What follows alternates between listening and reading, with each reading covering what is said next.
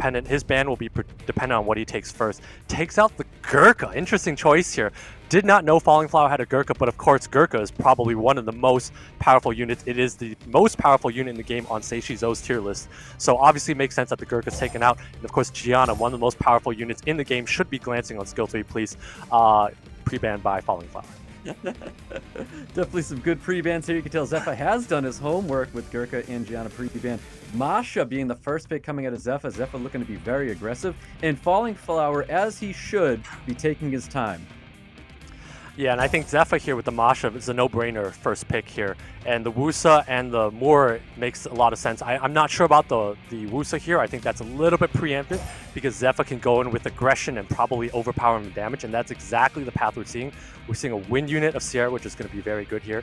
And we see a Miles, which does a lot of damage. And I know Zefa has great runes. This is going to be a really powerful Miles.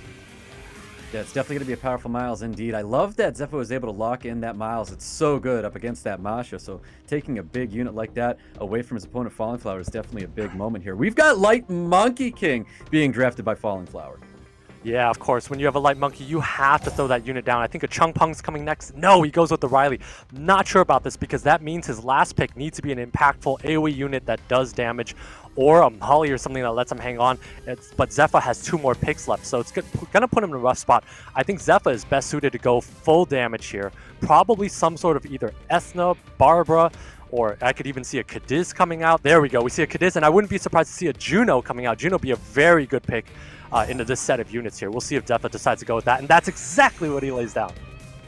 Nails both calls. Cadiz and Juno being drafted here. Fallingflower bringing out the hits. I was not expecting to see that as a last pick. Definitely not expecting to see a Hurtate there, and obviously Fallingflower is trying to go for a long match. I'm not sure about that Hurtate pick here. I really favor Zafarius' draft here. We're going to see a unit being isolated by Zafarius, and he's going to be able to run the table here. It's going to be dependent on Fallingflower's ability to stay alive in this match. Most definitely. Let's go! We've got Fallingflower and Zefa and Miles kicking it off with a beautiful first turn stun on that Hurtate. Yeah, beautiful first turn on that Hurtate, but when you look at Fallingflower's team, you look at where is the damage coming from? How is he going to beat his opponent? And I don't have an answer here. Unless he procs a million times, I don't see a way he's going to win. Zefa has so much damage on his side here. I don't think Fallingflower has a chance.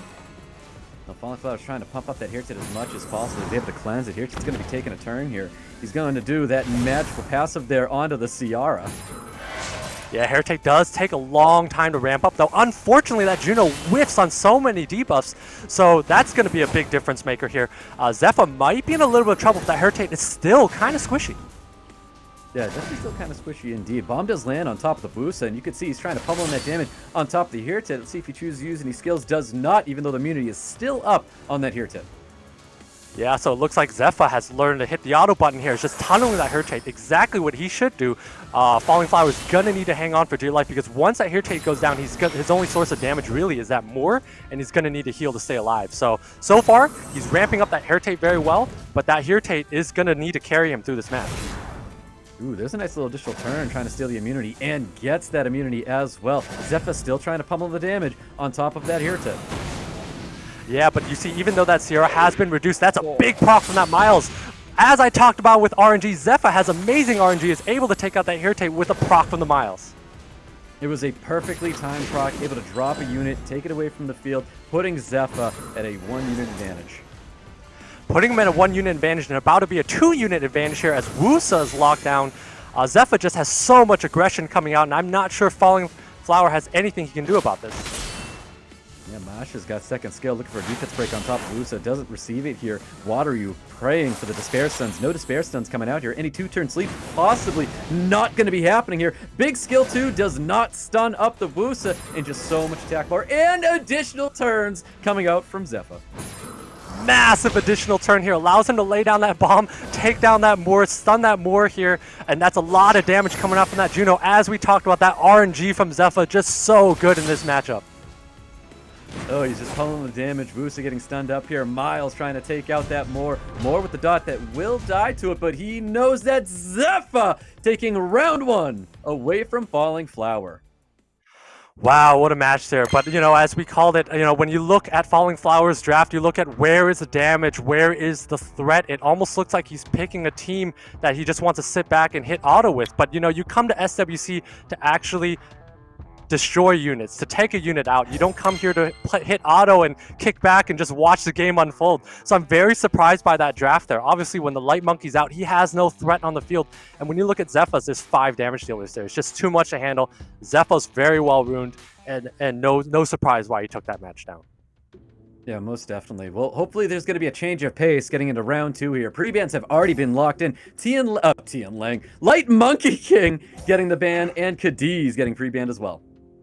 Yeah, and we see that Masha first pick makes a lot of sense here. Zefa does have the ability to go Oliver, but obviously when you're facing a Masha, that's not something you want to take. Does go with the Gianna, and does go with the Shizuka. So very interesting picks here from Zefa. I think that makes a lot of sense. And Fallingflower wastes no time with his next 2 picks.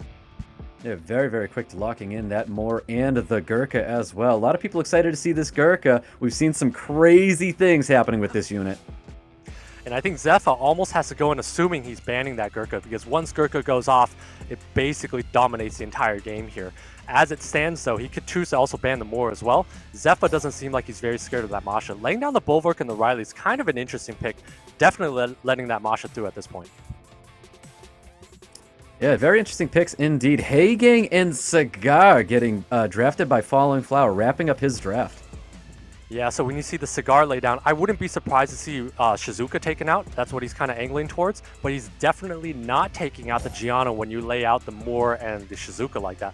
Miles as a last pick makes a lot of sense here. I still think the Gurkha needs to be taken out just because it's an X factor that's dangerous.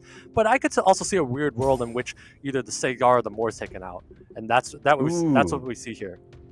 That's exactly what we're going to be seeing here. We've got Riley banned, and we've got Cigar banned. Speed lead coming up for Fallingflower. Let's see if he can actually turn it around and get that prediction right. Does he take a match away from Zefa, or is Zefa able to hold on for one more match? We'll see what happens here. Zefa has a lot less damage on his side of the field, so maybe Fallingflower is going to be able to snipe out a unit or be able to get this Gurkha in a position to win the game. Well, didn't get the full strips with that Moor. A little bit of damage getting poked onto the Gianna. We do have a Despair Stun going out onto that Gianna as well. Yeah, that Gurkha does not land that Provoke on that Miles, so pretty big miss there. But again, this Gurkha is very tanky. It has a long time to get going. Zefa here has a fully stacked up Bulwark ready to go. He needs to be able to launch this onto the Gurkha and take the Gurkha out, and that's going to be his window of opportunity. Yep, it really is, and Fallingflower is wondering where his Provokes are at. He's just not getting them with that Gurkha, and Gurkha's going to be in a lot of trouble here. Another additional turret coming out of Zefa, able to take away units here. It's just so impactful to be able to do that. Yeah, I mean, it's just so impactful to be able to proc on command here, and just Zefa's just out of control. Takes out the Gurkha, takes out the main threat, and there we go. That's the end of the game. Quick concede by Fallingflower. Massive 2-0 for Zefa, taking out Fallingflower and locking in his position. Wow.